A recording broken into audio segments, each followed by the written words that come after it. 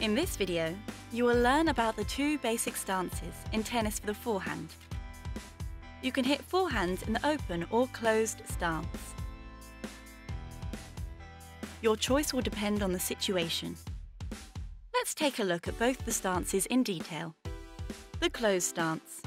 The closed stance has the feet and body turned sideways to the net. Bring your non-racket leg forward as you swing your racket back. Remember to bend your knees and stretch out the non-racket arm, parallel to the baseline. When you are running to reach the ball or hit an approach shot, you could use the closed stance. Avoid stepping across to get into the closed stance, as it will prevent you from twisting and completing your follow-through. When you have to run a little to the side, you could step into the closed stance, square up and swing the back leg to the side. If the ball is low and in the middle of the court, you might want to hit your shot in the closed stance.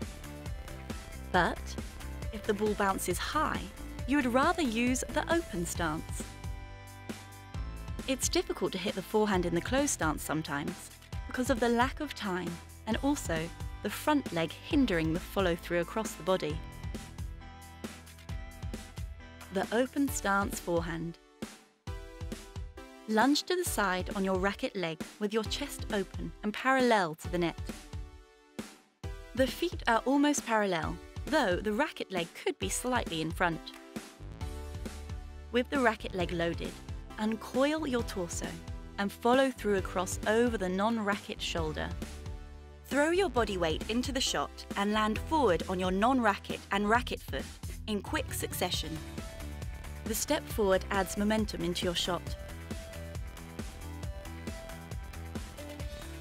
If the ball is close to the sideline, take a couple of strides or crossover steps and load the racket leg.